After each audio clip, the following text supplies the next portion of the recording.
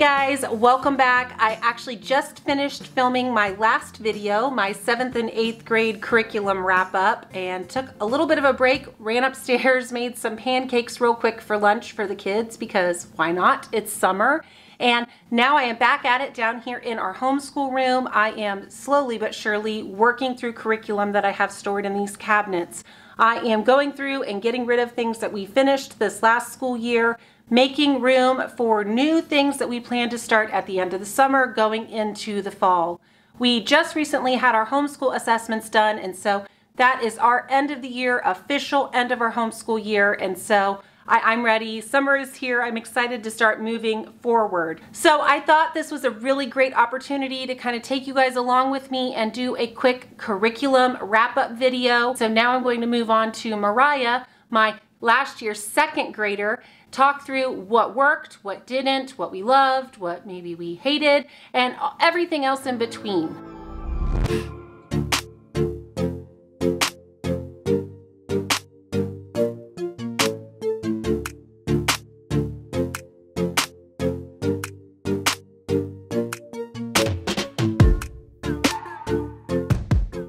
So if you have been following along on our channel this year, you know that our homeschool year did not go as planned. We had a lot of bumps in the road. Most of the things that I had planned for our school year, we had to ditch.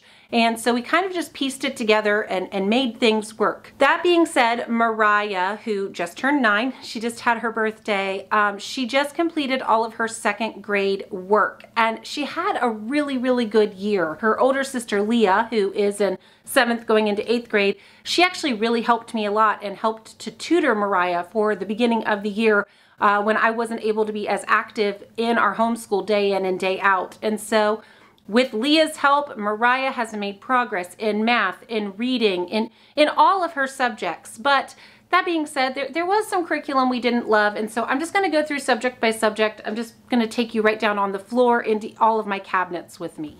All right, so let's start with math. This is typically one of the first subjects that my kids tackle every single morning. They actually always get math done before breakfast. But Mariah finished up in Math UC. She finished the 2nd half of Alpha, and she went ahead and started into Beta. And she's just a little bit more than halfway through this level in math. She is doing really well. Now, Math UC is a mastery-based math program, and so I really had to slow her down a little bit as we were working through these levels, because if you don't understand the concepts, if you do not know those math facts like the back of your hand instantaneously, you should not move on. And so I had to take some time and do some math games, some flashcards, just some other supplementary things to go along with Math UC to really help Mariah master those math facts. And so now that we have done that, she is flying through Beta. She will hopefully get it done this summer, and we will be ready to start Gamma in the fall. Now, you guys know we love Math UC. It is the only math curriculum that we have ever used. I just absolutely adore Steve Demi, and so this curriculum definitely has been working. It is a keeper. We will keep plugging away with Math UC. Okay, next I'm going to go ahead and open up my language cabinets. Next door here is also my reading area, so I'm going to open those as well. Let's start with handwriting. Mariah worked through Handwriting Without Tears, their 2nd grade program, Printing Power. Handwriting Without Tears is by far my favorite handwriting program, especially when you are teaching correct letter formation, making sure that they are making those letters the same way every time efficiently with as few strokes as possible. And so I actually purchased 2 of these workbooks. We did one first semester, one second semester, just the same exact workbook each time, and it went really, really well. I would say that Mariah definitely has mastered all of her lowercase letters. She had her uppercase letters pretty well done last school year. So she's doing so well in Handwriting Without Tears. We also added on Keyboarding Without Tears to go along with this, which is a typing program. She is loving that, flying through it. Next, let's talk about Happy Cheetah Reading. This is an all-in-one language arts curriculum that Mariah used all year long. She went through their 1st grade program, which is the level 2 Cub walking workbook and level 3 Cub running workbook.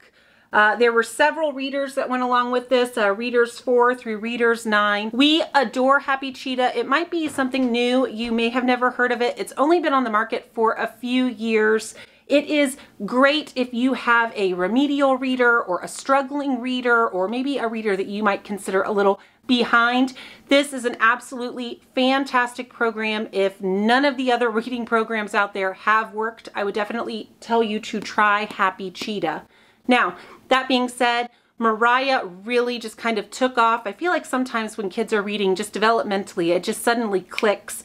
And so by halfway through the year, we were doubling up on her lessons every day. And so she really got through these workbooks really fast.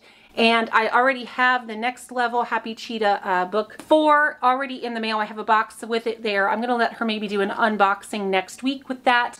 But we love Happy Cheetah. It's working. So we're going to continue on with this program. Now, I did add on some readers to pair along with her reading from Happy Cheetah. I wanted to highlight just a few of our favorites. Okay, sorry, I didn't have all of them over here. All right, now, big stack of them here to show you. First of all, I've mentioned these on our channel here before, but the Sing, Spell, Read, and Write readers, I had these from when I taught Noah and Leah to read several years ago, but these are some of the best phonics readers I think that are out there. Sadly, they are now out of print, but if you can find these secondhand, they're fabulous. Mariah also really enjoyed going through some of these pathway readers. Days Go By and More Days Go By. We have several of the other titles to go along with this set as well. But these are really great if you're just trying to build some confidence with your child with reading.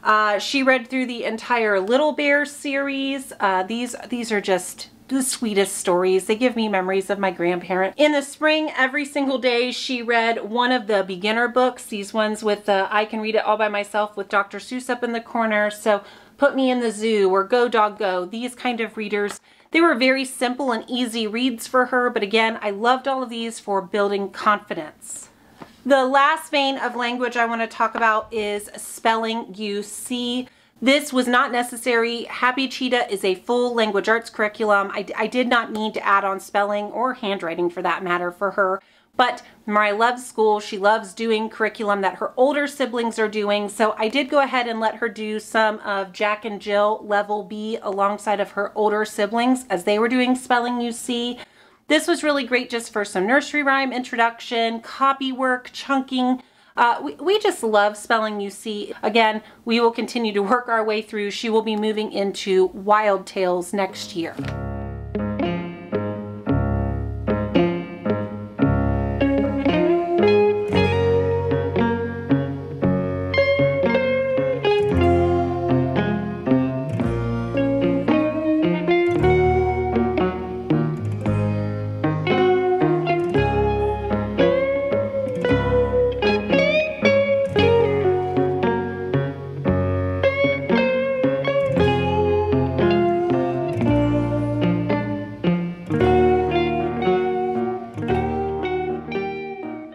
Now, real quick before I move into other subjects, I do just want to put a little note here. When my kids are second grade and under, I really focus on math, reading, and writing, and very few other subjects. I feel like a lot of that other content is just covered organically. We read a ton of books. Mariah is able to pick up on a lot of what her siblings are studying who are older than her. So I don't overly concern myself with a lot of formality with science and history and geography, other subjects like that. I really just focus the bulk of our time on language arts and math. And then once my child is reading and writing confidently, then we can jump into those other subjects and really hone in on those a little bit more. So let me just put that note in here in case you're wondering why my science and history seems a little bit sparse. That is why. All right, we're back here in my little science and history corner. I'm actually getting ready to start building a nature center up here I'm so excited about, but let's talk about nature study real fast. Last year I had purchased Exploring Nature with Children. I was so excited to dive deep into this curriculum with Mariah and with most of the kids actually, but sadly, this was something that got shelved this year. It took a little bit too much teacher involvement that I just was not able to fit into our schedule this year. And so I had to put it down and say, we'll try it again next year. And sometimes that happens, it's okay. My kids still did a ton of nature study. They took nature walks almost every single day. We have trails around our house that they can go walk and a creek to explore, all kinds of really fun things. So even though they were not physically nature journaling every single day or even every week for that matter, they were in nature a ton studying it, looking at different backyard birds, finding different leaves on trees and bushes outside. I mean, they had a lot of nature study this year, even though it wasn't something formal that I have something to show for it. And sometimes that happens, and that's okay. All right, and then along that same vein of science and then moving into history, gather round. This is my catch-all subject where I really wanted to use this as a core of Mariah's school year to really, encompass all of the school subjects. Sadly, our school year went off the rails and we did not cover nearly the amount of gather round units that I had intended to do for our school year. We just finished up the inventions and idea unit study. This was fabulous. Mariah really, really loved this.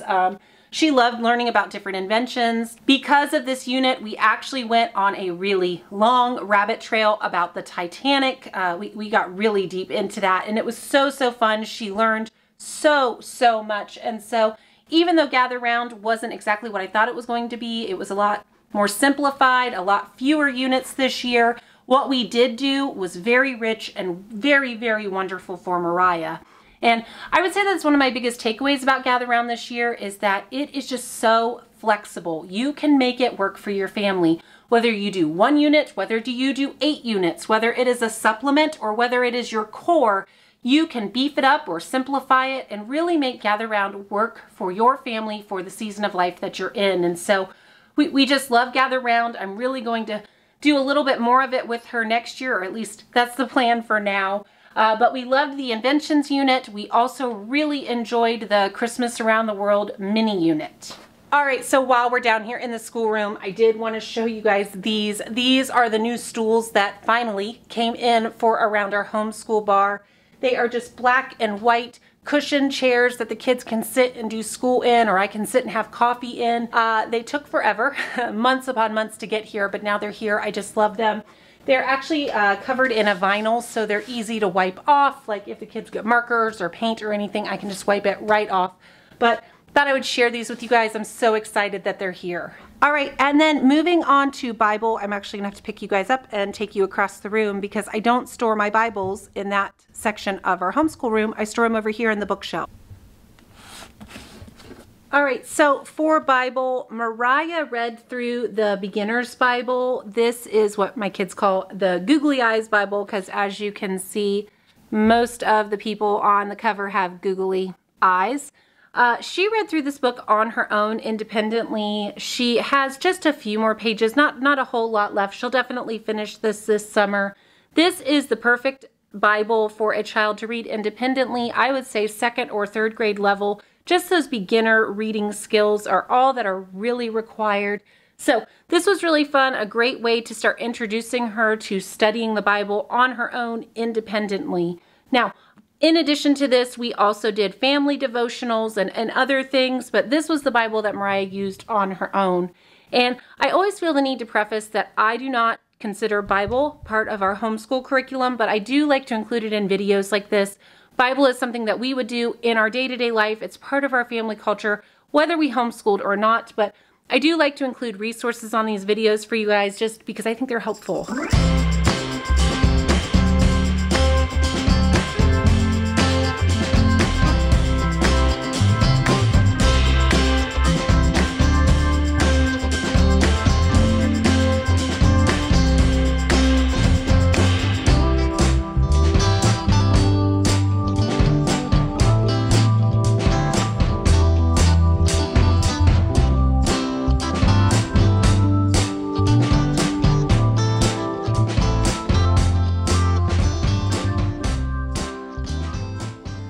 Sorry, I got a little bit distracted. There's a hummingbird outside the window. How cool. It's hanging out by my lavender plant. But anyways, be sure to come back next week. I'm going to be doing that unboxing of Happy Cheetah with Mariah that I think you'll definitely be interested.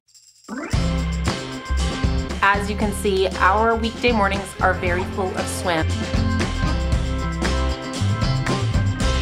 And I have this brand new box of Happy Cheetah habit that we have really honed since we moved into this house. A little bit of quiet after I have been on demand all morning long.